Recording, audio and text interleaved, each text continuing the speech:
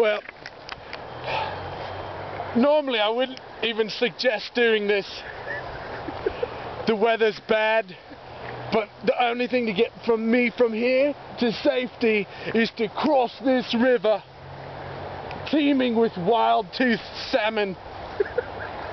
Normally you would never attempt something like this, but it's much worse to be with wet clothes and crossing that river than dry clothes. So normally I'd hold my clothes above my head, but I don't have any right now. I have a bathing suit on, so I'm going to allow my camera crew to show you what you would do if you were in the wild.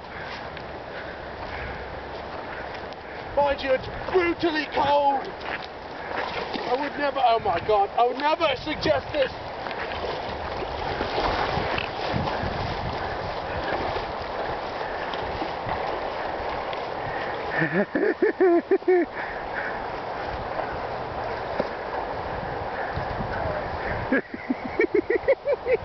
It's almost impossible to cross.